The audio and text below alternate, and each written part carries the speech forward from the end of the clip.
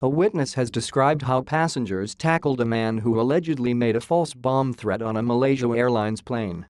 Flight MH128, bound for Kuala Lumpur, was forced to return to Melbourne after the man tried to enter the cockpit. The flight landed safely, and the passenger was arrested, police said, adding it was not terror-related. One passenger said the suspect was carrying a very unusual object, which police later said was not explosive.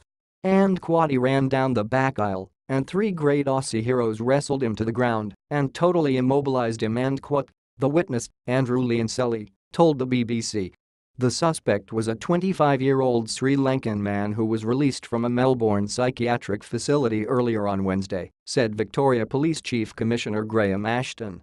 Police initially treated it as a possible terrorism incident before determining it was a case involving of mental health ISSUE, the commissioner said.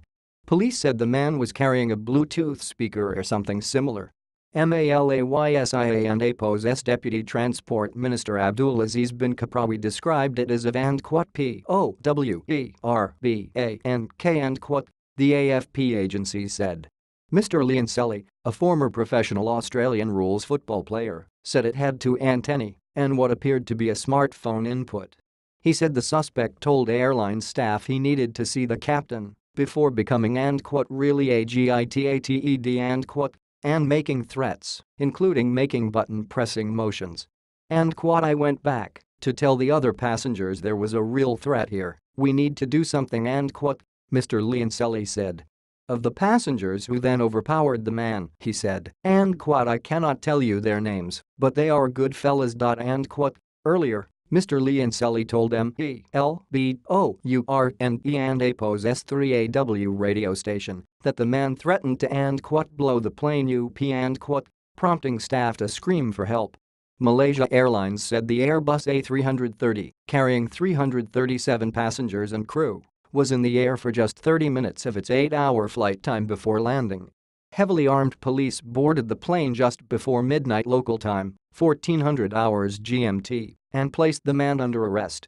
Mr. Ashton defended what local media said was a 90-minute delay between the plane landing and police intervention. He said counter-terrorism officers had feared there may be other explosive devices or potential suspects on board. If we had an incident where there were further explosives that were triggered, we could have had a mass casualty incident, he said. Decisions had to be made about what was the safest way to get passengers off the plane. Mr. Ashton said man had been living in Melbourne on a current visa, clarifying earlier information he was an Australian citizen. A number of flights were diverted following the incident, but the airport confirmed it was operating as normal.